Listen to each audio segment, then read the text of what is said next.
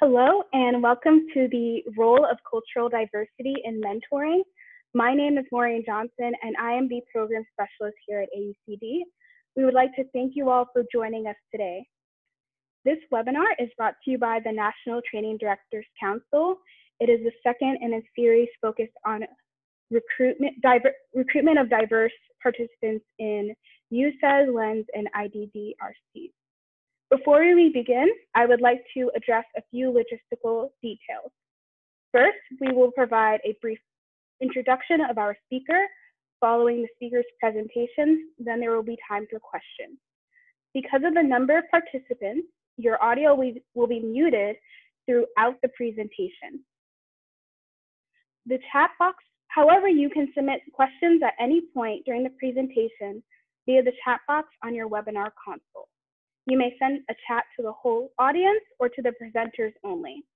This webinar is being recorded and will be available on the AUCD website following this webinar.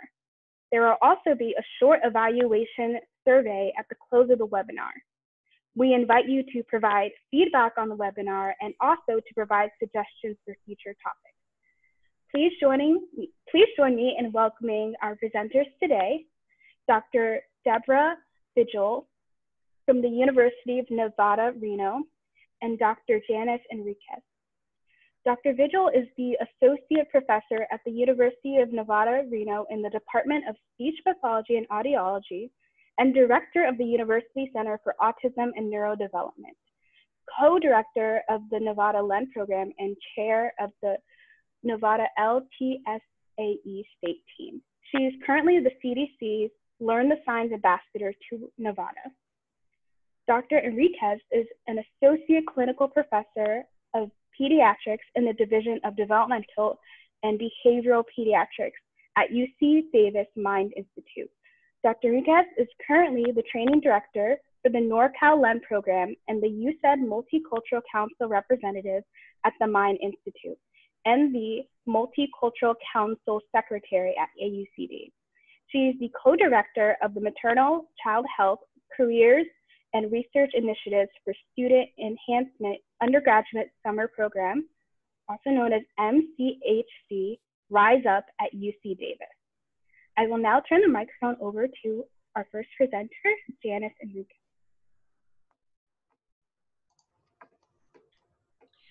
Okay, so before we start, actually, Janice and I would just like to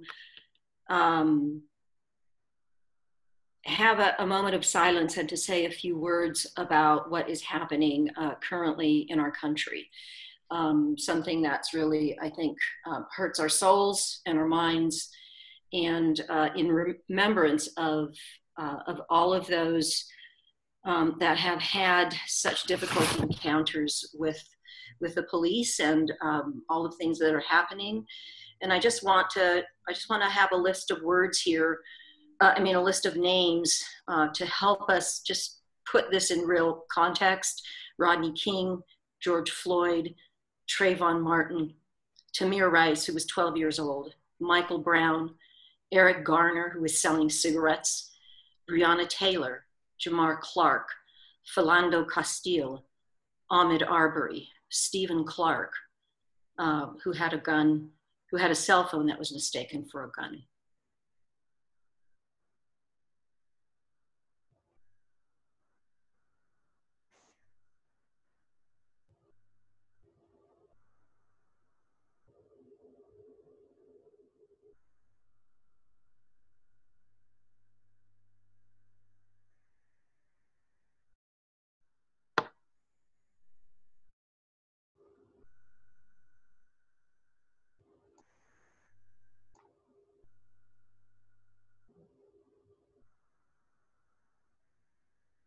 Okay, Janice, did you want to say a few words? We want to thank you all for joining us today on a Friday afternoon and welcome you in this webinar. With everything that's happened thus far, with us all being in a state of pandemic and the racism that's occurred more recently and the impacts that has on each of you and your colleagues and your community, our thoughts are with you, and we invite you to share your thoughts and discussions at the end of this particular webinar as it pertains specifically in hopes of improving cultural diversity and mentoring.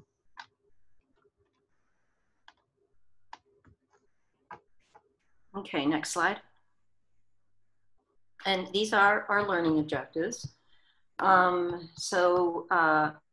We want to identify the theoretical concepts of mentoring underrepresented individuals that can be applied to LEN trainees, and how that theory might help in terms of mentoring. And we want you to be able to discuss the benefits and challenges in developing cross-difference mentoring relationships, the mentor-mentee relationship, and apply practical ideas that can guide faculty in mentoring for LEN trainees from underrepresented backgrounds. Next slide, please. So one of the things that I don't think we can have a discussion about mentoring cultural diverse individuals without raising issues of identity, because the truth is that different trainees may be at different stages of their own identity development. And when I'm talking about identity, you see on the table there that there are different identity models based on race. Thank you. And more recently, Forber Pratt from Vanderbilt developed a model for disability identity. And it's important for us as mentors to understand the history behind the trainees that have brought them to our training program.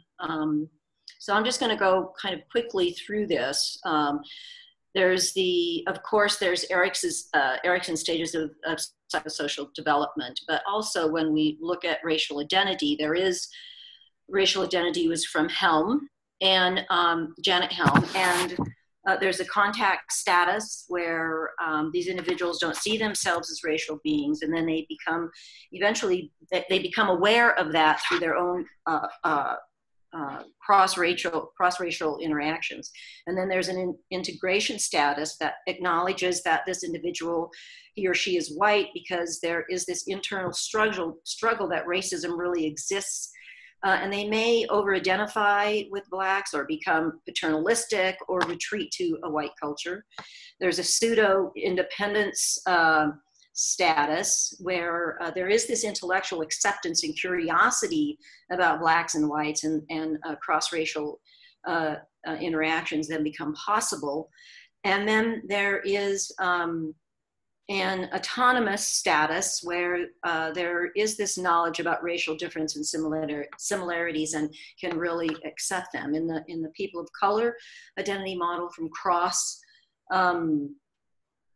there are attitudes to Blackness and whiteness, and there is a pre-encounter status where the individual wants to fit into the majority by acting and thinking and behaving in ways that lessen the value of being Black. And there's this encounter status where there's a question they question their identity because they realize they don't fit into either minority or a majority group.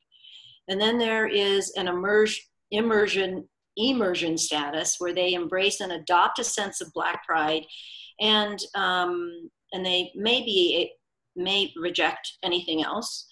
And then there's this internalization commitment where there is the security finally in who they are now, and they're open to relationships with others, and they can gain a sense of action and activism. And with a biracial identity model by Poston, there's a sense of being unrelated to either ethnic group, and this really occurs in childhood. And then they begin to feel pressure to choose one racial group or ethnic group identity over another. And then there's this categorization where they have choices influenced by the status of their group. And there's this, could be this enmeshment or denial, and there's this guilt and confusion about choosing an identity. And then finally, there is this appreciation of multiple identities, and then there's this integration where there's this sense of wholeness integrating multiple identities. And then what you have from Forber Pratt is with disabilities is that they become, there's this acceptance. So they become, or they're born with that disability and they accept it. They have the friends and families that accept their disability. And then finally, with their relationship status, they can meet others that are similar to them, and they can engage in conversations about who they are and their disability. And then they learn ways of being in the group. And then they adopt who they are and adopt the shared values of that group. And then there is this engagement status. They can then become a role model. They help others to develop that status, and they begin to give back to the community. Next slide, please.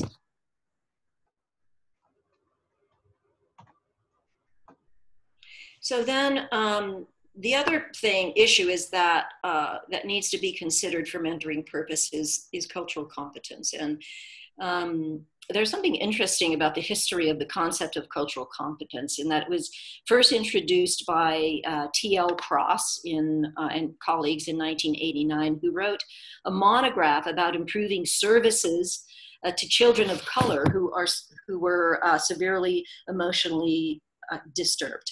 And that at that time, that's what they called it.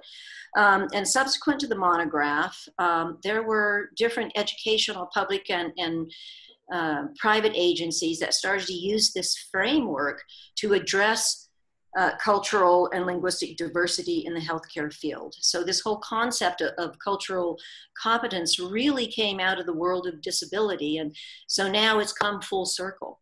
So Cross's definition of cultural competence is a set of congruent behaviors, attitudes, and policies that come together in a system, agency, or those professionals to work effectively in cross-cultural situations. And so there was a list of, what is important for cultural competence. That is being able to value diversity and being able to assess your own cultural value. And then there are, of course, communication fundamentals, and we're going to be talking about some of those throughout this webinar today. And then there needs to be institutionalized cultural knowledge so that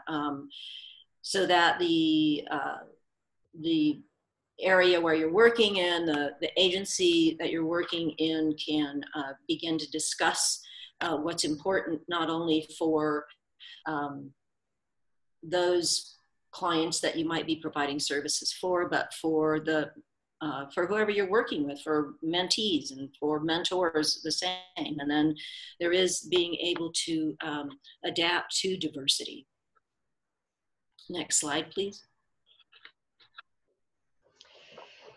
So in this discussion, we were hoping to share with you and focus on cultural concepts related specifically to mentoring. But first, we have to address what mentoring is and create a shared meaning for it. Mentoring is this individual, dyadic, and reciprocal relationship between an individual who is more senior and more experienced and more knowledgeable about a particular area, or usually a faculty member, and a less experienced individual. And in our case, we're referring to a trainee. Their relationship builds over the course of time, and there's consistent interaction over a period of time and indefinitely beyond the mentoring relationship beyond graduate school. So in focusing on underrepresented trainees, we also wanted to identify who we're identifying in the literature and in the communities that we see and practice in as underrepresented. So if we look at the National Institute of Health and National Science Foundation of definition of underrepresented trainees, this includes individuals from underrepresented backgrounds who have disabilities, who are disadvantaged for a variety of reasons, both educationally and economically, and in addition to women. When we look at the racial and ethnic breakdown of individuals, this would include African American or Black individuals, Hispanic Latinos, American Indians or Alaskan Natives, Native Hawaiians, and other Pacific Islanders, and individuals with disabilities again. Within the context of graduate school studies, over the course of a 10-year span, you can see that those individuals who I just had mentioned are largely reflected in this particular chart. So for example, in terms of racial and ethnic breakdown, the predominant composition across a 10-year span includes the majority of individuals includes white Caucasian individuals, with individuals who are from Asian, Black, Hispanic, Native Hawaiian or Pacific Islander, multiracial or Alaska Native individuals who are comprised of the minority of students in this sample. And so one of the things that I think that we all need to be considering is that our trainees are going to be going out predominantly into the healthcare field. And so what we have is when we look at different professions in primary care, you can see that, I mean, of course, all of them are going to be predominantly white. And I think that one of the things that, as we go through this webinar today, is considering with our trainees, helping them to understand that they're going to be going into a field where it's predominantly white, and that they really do need to understand what's happening to them and what they're feeling, and particularly that if they do come from an underrepresented background, that we are able to provide them with some skills, not only as trainees, but to move on into the future. And so, and these are fairly new. I mean, some of these are like from 2018, 2019. So in terms of where we're at, there's a lot of work to do for us to try to get more of underrepresented individuals into the workforce. So when we look at the groups whom we are hoping to focus on, we identified from the AUCD and NEARS data within the past year from 2019 to 2020, the composition of LEN trainees and USAID trainees. And I apologize to our IDVRC group that we're more focused today on LEN and USAID trainees, but we will include suggestions for all trainees. So as you can see here, the composition within the past year across LENs, across the nation, reflects the composition of trainees from racial and ethnic backgrounds. It's consistent with underrepresented groups, both reflected in the definition of the NIH NSF and also within graduate programs over a 10-year span. Similarly, within our USAIDs, the composition is very similar to what we had seen before in the previous slides. So the majority of individuals trainees are white, and then the minority of individuals are individuals from underrepresented communities.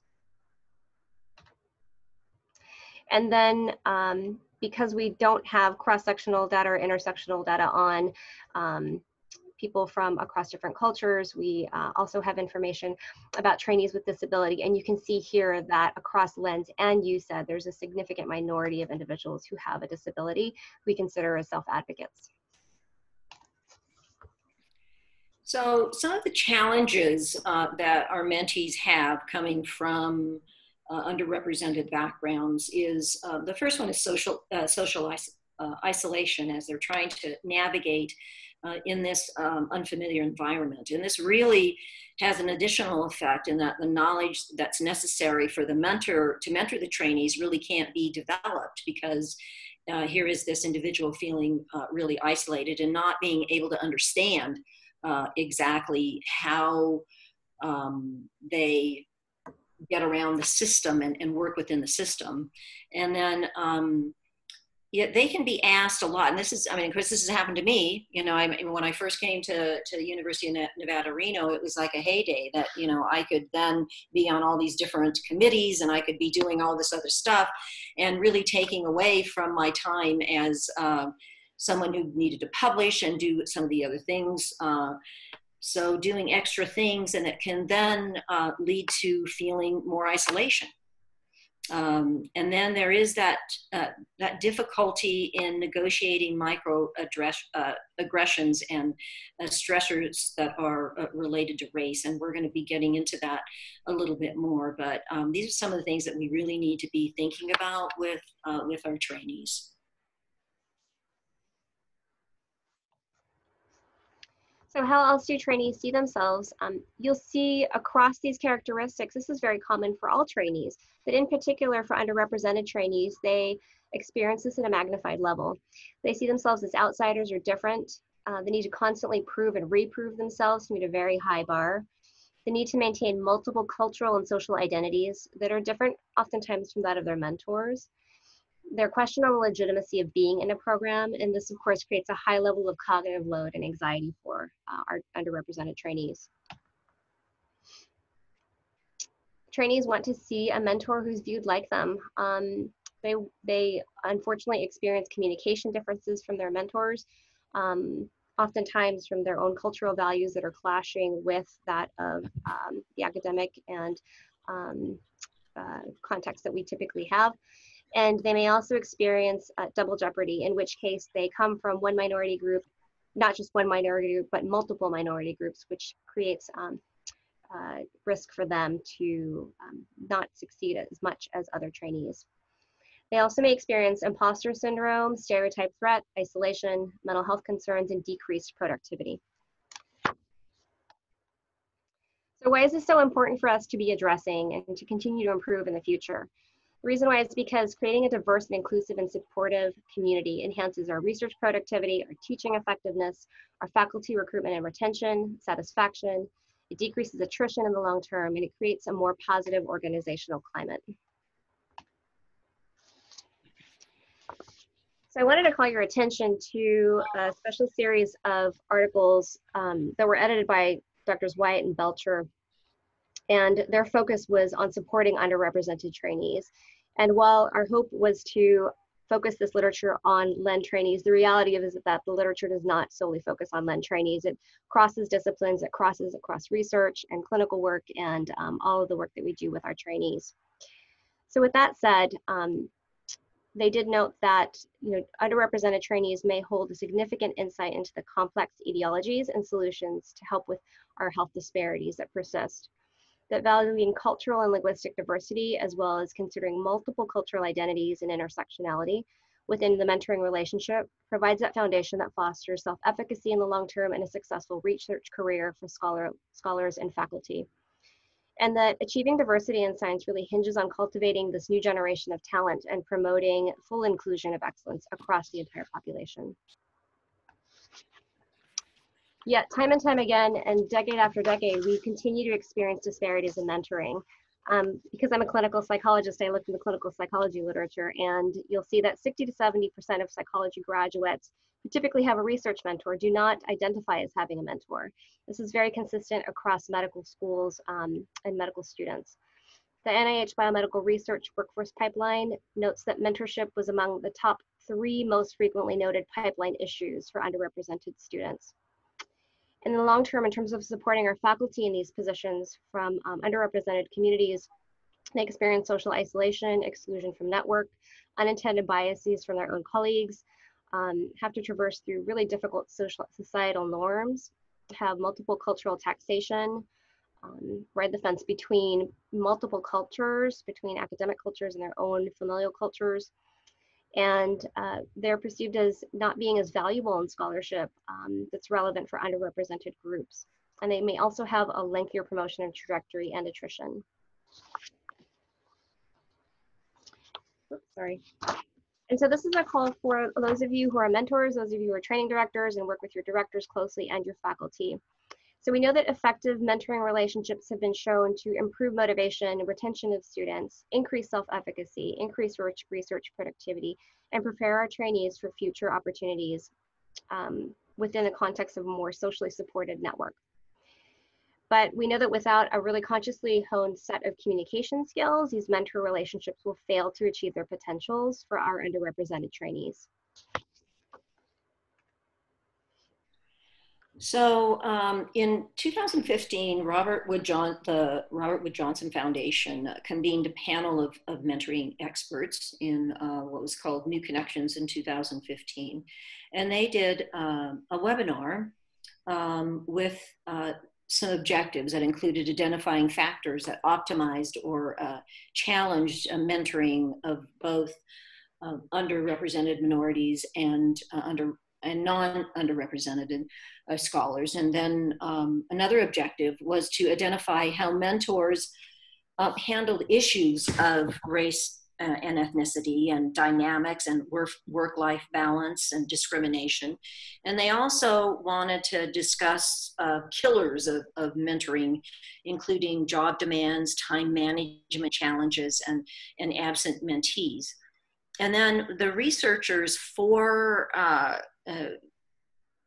there was a group of researchers that then ended up looking at this webinar, and they did a qualitative analysis of the webinar itself, which is really interesting. And when they did this, what they found was these challenges with the mentee relationship. And one was having conversations about race and identity and ethnicity. And I think that that's something that probably that happens a lot. And I think that that's something that as a lend right now, that we need to be looking at that a little bit closer. And how do we have those conversations? And I mean, it's interesting because how do you even start a conversation like that? If you're white and you have a Black mentee, or you have someone who is a self-advocate, or I think that that's something that it's a wider discussion, I think, for all of us to have. And then another challenge is addressing those challenges that are in and outside the mentor-mentee relationship. What is it that is going on? So if we take social identity into consideration, it's like that's outside of the mentor-mentee relationship. So how do you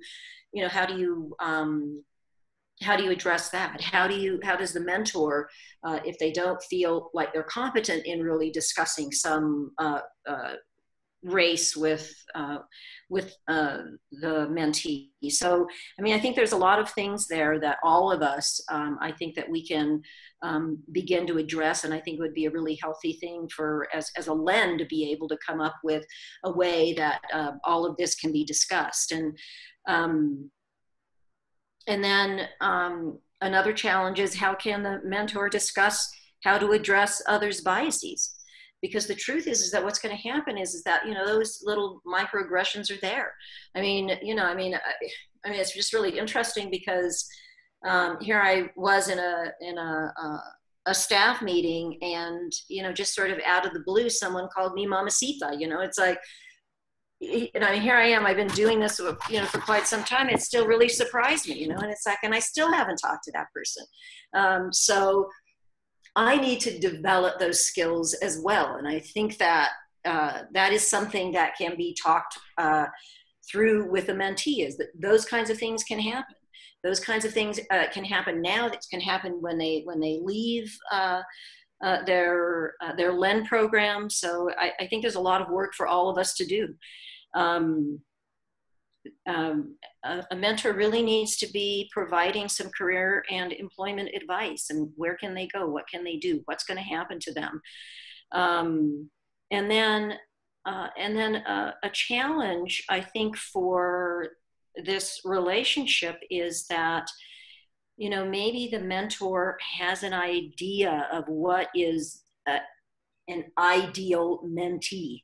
And, that is something, again, this is, what came out of this is that there are these challenges right here. And I think that these are some things that we need to be thinking about in our own heads, how we're going to overcome some of these challenges.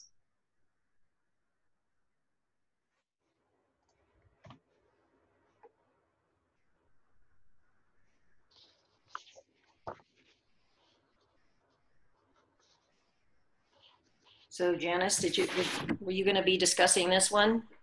I think you were. I don't have that on mine, sorry. I had to do it. Okay, we'll just move on. Okay. So there are some basic mentoring values for the mentor and the mentee. And these behaviors can be discussed with the mentee and to discuss awareness and experience related to each of these. So the mentor needs to be talking about what their own experiences have been as well. So there needs to be mutual respect, and that is respect of each other's culture and language and life differences and those opinions. And they may or may not agree, but that there has to be this understanding that there's insight into reasons behind each other's beliefs. And then there needs to be honesty in establishing that safe place. And that is, if the mentee is struggling, it may help to discuss or role play what has occurred. So that might be something that will be helpful to be able to go through that in a very intentional way. And then, discuss conflict management and what are those rules of engagement to manage that conflict. And I think that part of the LEN curriculum, and you said, and we all discuss what that conflict is and being able to overcome that conflict. And so there could be that conflict between the mentor and the mentee. And so then, that's a wonderful opportunity to be doing some modeling of managing the conflict. And then there needs to be transparency, and that's being clear about behaviors or acts that can harm the LEND experience. So really, discussing with a trainee when there has been something that has gone on, so that all of this gets out in the open, and you discuss all of this. And of course, that is that confidentiality, of course, doesn't really have to be explained much. I mean, we all know that. And then there is that recognition that the individual is the expert of their own experience. And it's possible that the individual may have some attitudes or beliefs, and they might be defensive or they might be pessimistic. So in that sense, it is waiting to see whether the mentee is ready to discuss it, and sort of put your toes in there every once in a while with the mentee. Next slide, please. So when we think about strategies for the mentor-mentee relationship, there is a framework, and that is, at the beginning, is setting up a collaborative development of expectations for personal. Have a good weekend. See you later. Is setting up a collaborative development of expectations for personal and professional goals. Really sitting down and with the trainee and allowing that discussion to occur. And then, of course, I've said before, that is mentors sharing their own personal experiences, and their experiences of exclusion and inclusion, and reviewing strategies that are related to disempowerment and being burnout, and defining boundaries about personal issues, and being able to talk about race and bias. And again, this is a hard one, because the trainee may think it's inappropriate. I mean, I think it's really difficult to bring these personal issues and discuss these personal issues, and they may feel like that it may hurt their advancement in some way. So it's being able to discuss and acknowledge unconscious bias, and this might function, this unconscious bias that might function in a white system, and it can help the mentee to discuss negative experiences and then build their own strategies as well. And so having a mentor who discusses and models these coping strategies really helps the mentees to avoid adverse impacts on their own psychological health, and not only participating in LEN program, but also in their own future professional goals. And finally, with skill building and support, the mentor needs to introduce the mentee to other faculty and other individuals and promote the mentee's goal. And then the trainees can begin to recognize their own strengths and weaknesses, so they begin to feel more comfortable without being embarrassed. And in this way, the trainee can ask for support. And there's difficulty, say, with finances, can there be a consideration for additional supports in some way? So there, I mean, it's being creative in ways that that could really be helpful for the mentee. And mentors can reach out to other faculty that might help the trainee with a particular issue or a particular skill. And this discussion can be in the context of, also in the context of when they finish their LEN trainees. And so this all sets up the trainee for their future and wherever they're going. Next slide, please. So when we talk about systems level change, because I mean, one of the things that we have to think about is, it's great to be able to discuss individuals but we really are looking at systems level change. And so this is where, we have to have that drive towards getting that. So, and this is something, again, I think that, for us to think about as a LEND and USEDS, that, what we can do. And one is organizing gatherings to challenge and change implicit biases. So that mentors can work with a network of colleagues to discuss how to have those conversations and get advice. And maybe you'd want to refer the mentee to someone out there in the LEN world that might be able to help. And so developing mentoring programs. And so Janice is going to be going into some more, some theory that might be really helpful and is going to review some resources. And then we need to consider, of course, microaggressions that can undermine how the individual fits. There's forming a village. Have we asked our trainees if they want to meet others from the same background to get support? And mentors can share different strategies with others. So again, this whole concept of blend and you said really coming together. I mean, particularly now in the situation that we're in. And then there's individual recommendations, so that mentors need to make a decision about providing holistic mentoring. So it's not just training not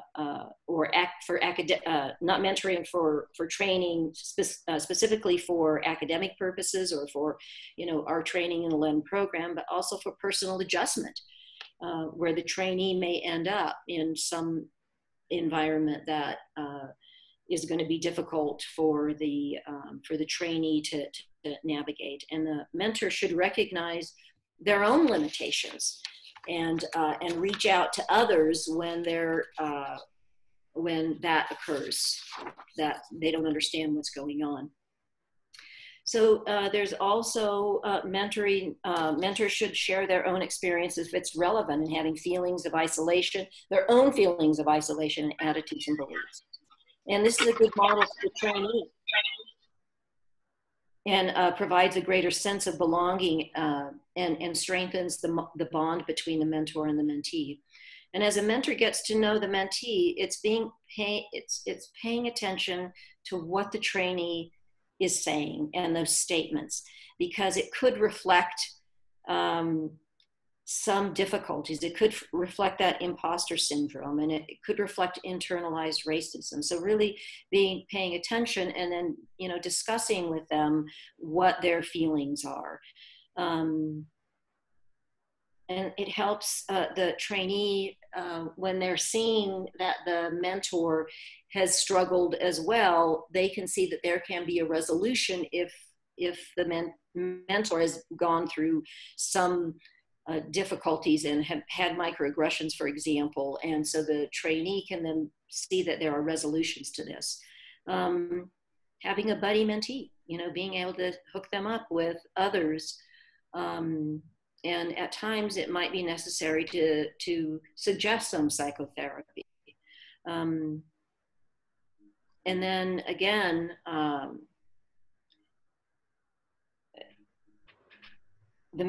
possibly the mentee should seek out other mentors as well, so that when they are going into the next phase of their life is being able to seek out a new mentor.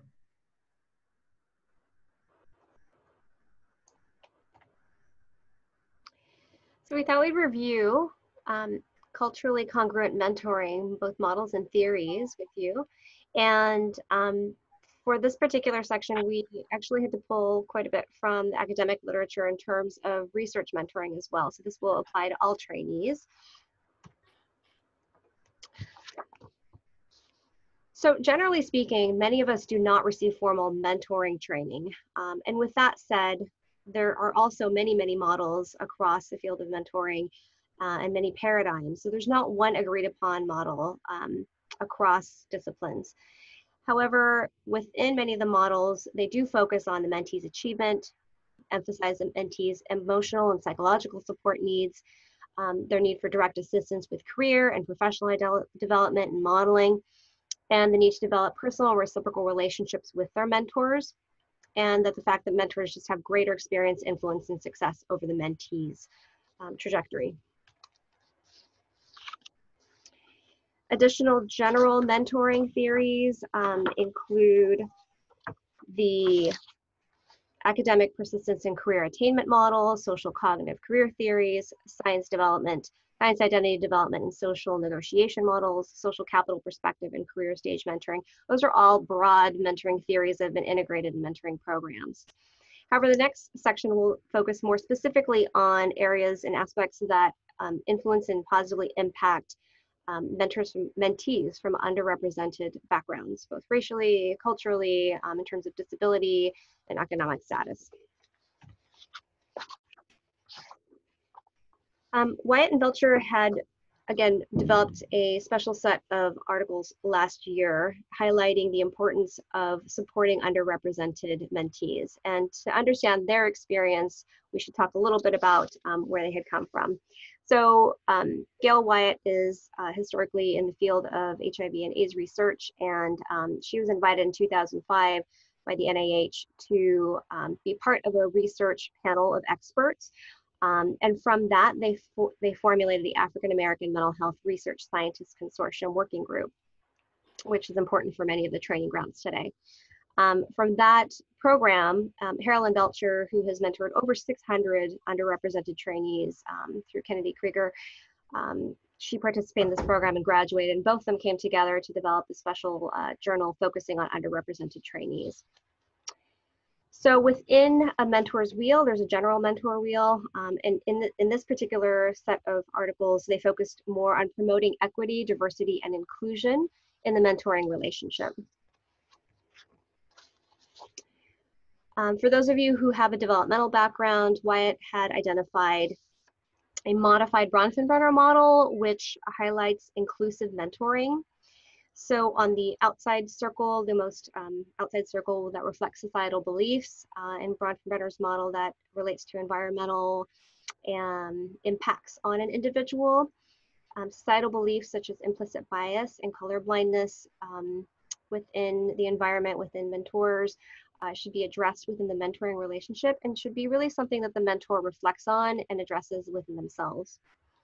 Within the middle circle there, impacts to the individual include imposter syndrome, internalized racism, stereotype threat, and code switching between languages they're familiar with in the home environment and then languages they switch to in an academic environment.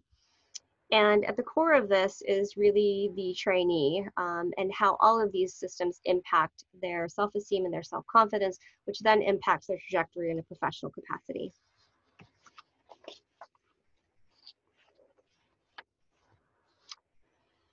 Lonzi had also identified a different developmental model for mentoring underrepresented scholars, and this was applicable for people who are in the biobehavioral and health sciences. But they felt that we need an explicit and flexible model and guidelines to be working on. This model was adapted from the American Psychological Association task force, and it really is reliant on the the mentor and mentee's relationship being a dynamic, really dyadic interaction. It also focuses more specifically on the mentor's ability to engage in reflective analysis of their own skills, their life experience, and to recognize both the mentor and the mentee's strengths and weaknesses to strengthen this mentoring plan. This is a really interesting article because it goes through 4 different stages of a mentee's progress over time and the relationship they have with the mentor. So in the first stage, which they entitled the launching stage, this is the stage wherein mentors and mentees become acquainted with each other. They identify goals together. There's an affective and cognitive component to this. They build trust. With this too, the mentor also must address their ability to commit to this relationship of mentoring, as well as their own microaggressions or biases or stereotypes they may project onto the mentee within this relationship. In the second stage, which they entitled Active Growth and Learning, there is a meshing and concordance of the mentor and mentee's cultural experiences, and it's really important for them to be addressing this throughout their academic and personal development over the course of that time. And then within the third and fourth stages, the mentee progresses to become more independent, and the mentor helps them, the mentee, to develop a network of support. This article is helpful to look at because across these developmental stages, it also identifies specific challenges and strategies for success. So for example, within the first stage of development within this mentor-mentee relationship, addressing challenges such as microaggressions, biases, uncertainties about each other's cultures, and any potential barriers is very important. And they also address strategies for success. You'll see time and time again across articles after article, there's always the importance and emphasis to address cultural sensitivity, culturally safe environments, and to be able to defer to the trainee as their own cultural expert when they bring their own experiences into this relationship and this mentoring relationship.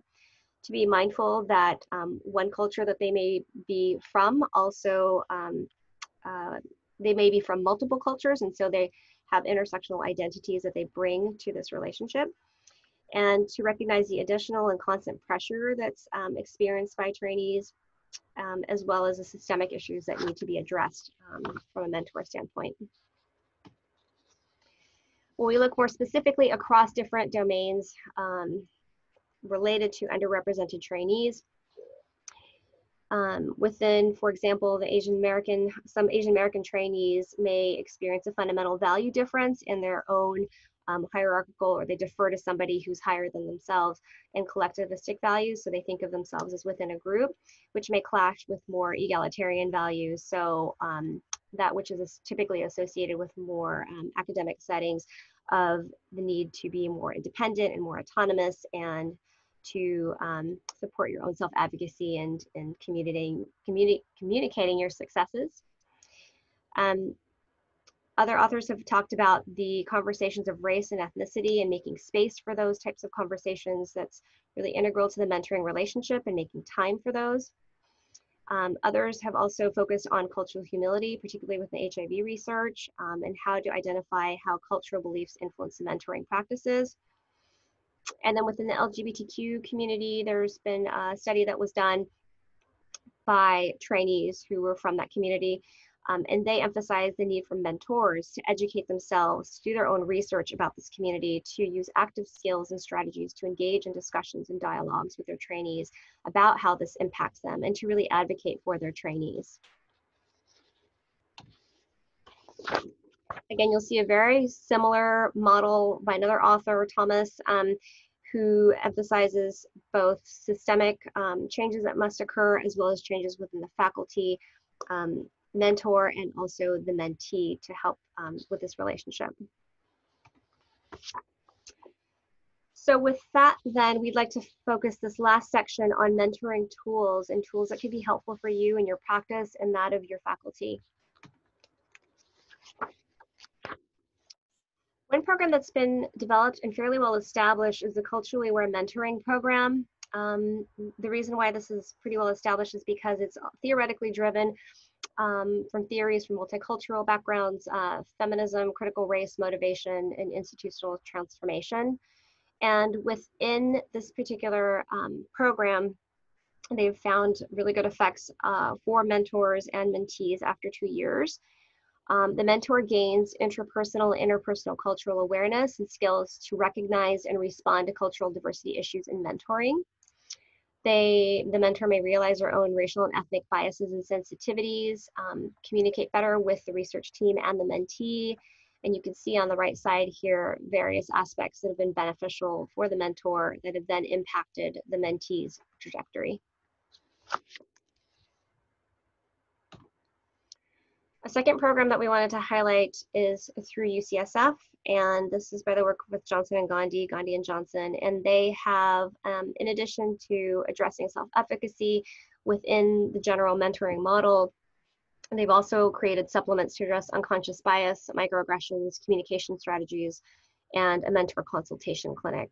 And you can see here from their data across different domains that were measured, in particular focusing on addressing diversity.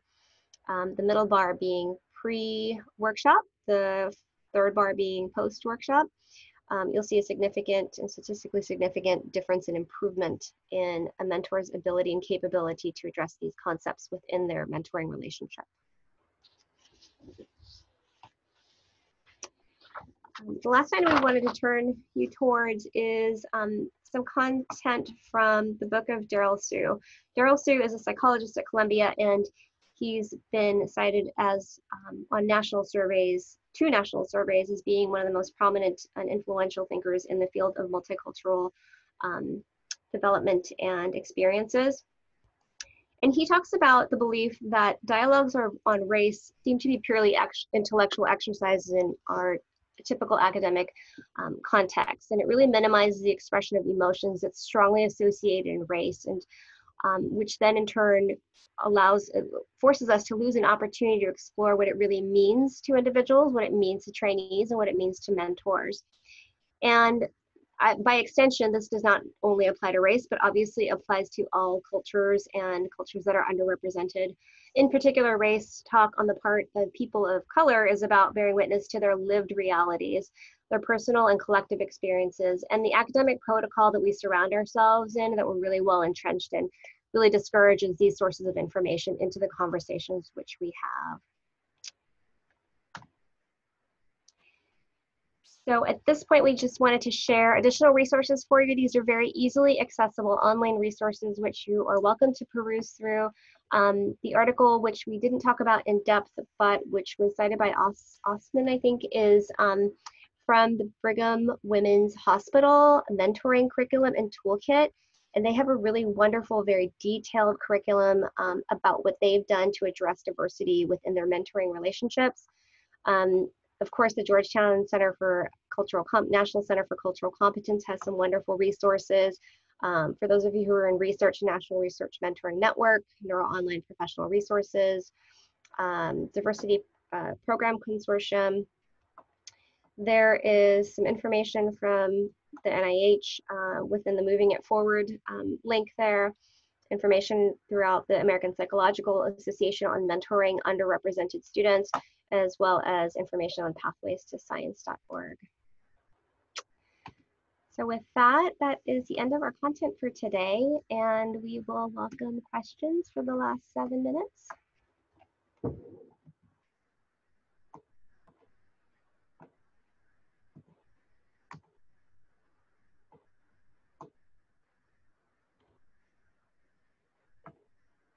This is a reminder that you may enter questions for the presenters in the chat box. You can find the chat feature at the bottom of your screen. It is in between the features that say participants.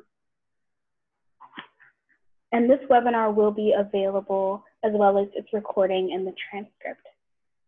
I do see one question from Sandra. She asked, can you provide an example of when you have changed a person?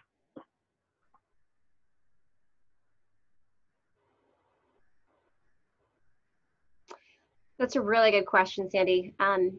You know, I was just in contact with Carolyn Belcher a few days ago, and I think one of the samples when you've changed a person, when you've really influenced an individual, is when your mentee becomes a mentor in sharing this information related to diversity with other people. And so I think that's one thing that we can think about in the future. Well, I did have a particular experience, and this is where in our program in speech pathology and audiology at UNR, we never had one Black master's student that came through our program.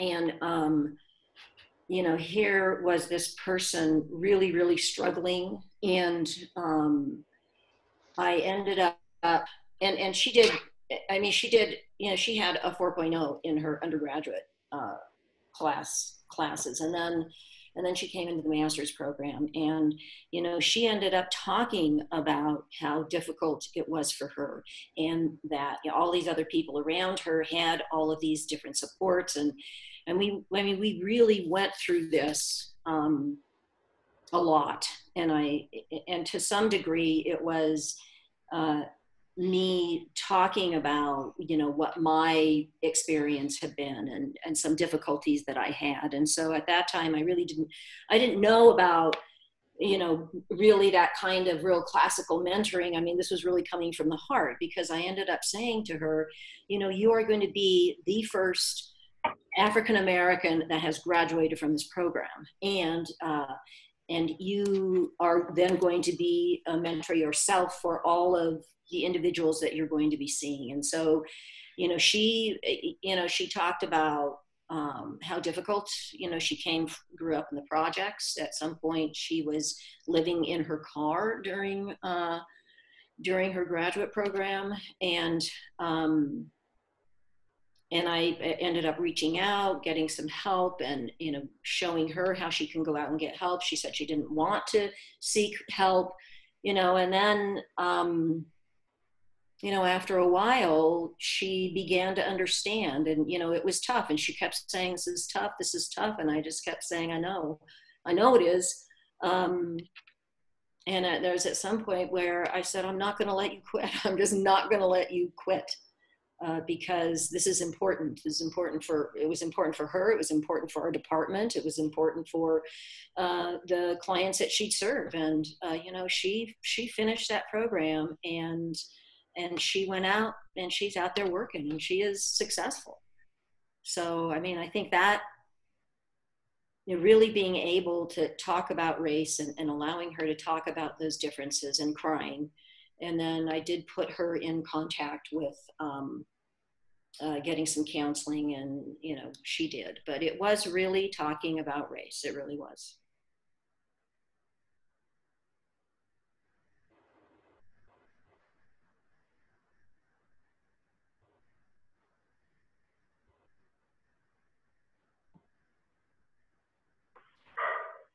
I have another question from Christine Lau about, with COVID-19 making everything virtual, and typically people of color and other marginalized identities have less access to technology, do you have resources or thoughts on virtual mentoring and providing adequate support for those that don't have the right technology?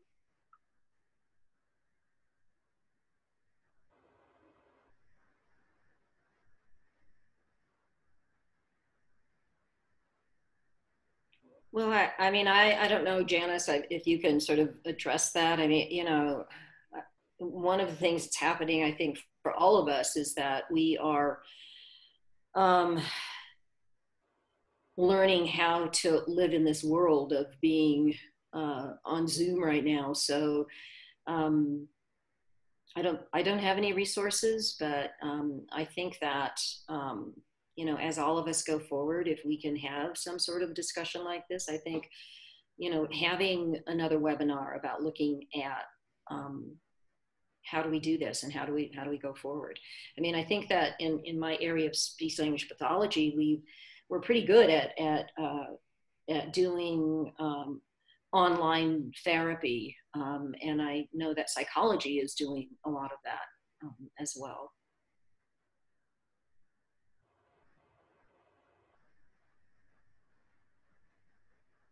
I see a question here from Rebecca in terms of, can you talk about making errors as a mentor? I think there's lots of opportunity to make errors throughout mentoring and as a mentee, and there's no right or wrong or right way to go about this, which is why there's not precisely one way to go about this. I think personally, in terms of what I've seen in making errors, you know, not allowing that opportunity for discussion with a trainee. I've seen trainees through our pipeline program come in who have full scholarships at other universities, who are exceptionally talented, who experience racism and discrimination from very young ages, and they just need space to be able to talk about that and how to balance that within their work as a trainee and their future graduate work. And not allowing those kinds of discussions is certainly an error. And in other cases too, there are many opportunities for error and discussions where you know, it's hard to foster some of these topics in conversations because it is so anxiety provoking. There are some models that are coming out. One in particular I wanted to highlight was from my colleague here, Pooja Hooks, who is developing a training for mentors with specific strategies on what to do in these situations where there's very heated discussions around you know, race and culture and difficulty resolving some of that. And Rebecca mentions, I agree, owning up to an apology is key. And that is part of Dr. Hook's strategies within her programming. Well, and then sometimes just saying, well, you know, we're going to be doing this together. We're not sure. And I think being able to include the mentee in resolving some of that as well. I mean, I think, you know, from a personal level, I think I would, you know, of course, owning up that you don't know everything, but, you know, asking the mentee what do you think? I mean, how, you know, let's have this discussion together. I mean, I do know that with a young man that came from high functioning autism university program, very, very bright young man. And I used to see him a lot for counseling purposes, and then he ended up coming in and getting services from our clinic. But one of the things that I used to say to him was, well, you tell me what it's like to be autistic. I don't know that. You know, let's talk about that. And then we ended up having some great discussions. So it was, you know, allowing him to teach me as well. I think that was a real eye-opening experience for me.